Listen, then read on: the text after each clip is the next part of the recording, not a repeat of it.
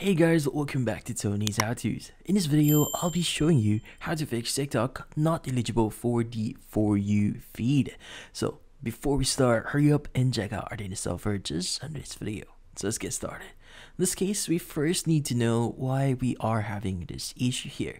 So sometimes when you post content on your TikTok account, if that content is not monetized, or for example, you actually got this from another source and you haven't or you didn't get permission to actually post this or use that video for your account or for your content, then most likely this video will be labeled as not eligible for the For You feed, meaning you won't be able to basically use it for your profile and not many views will accumulate on that specific video.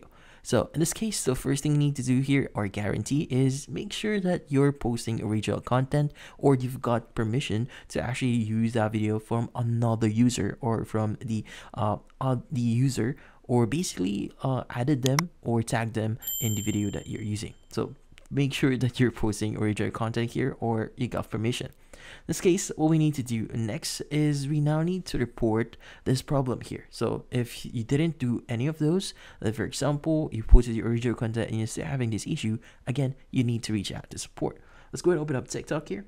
Go ahead and click on your profile at the bottom right. From here, click on the three bar icon at the top right here. Now choose settings and privacy. Now scroll to the very bottom here, and from here look for the option that says report a problem. Let's go ahead and select it.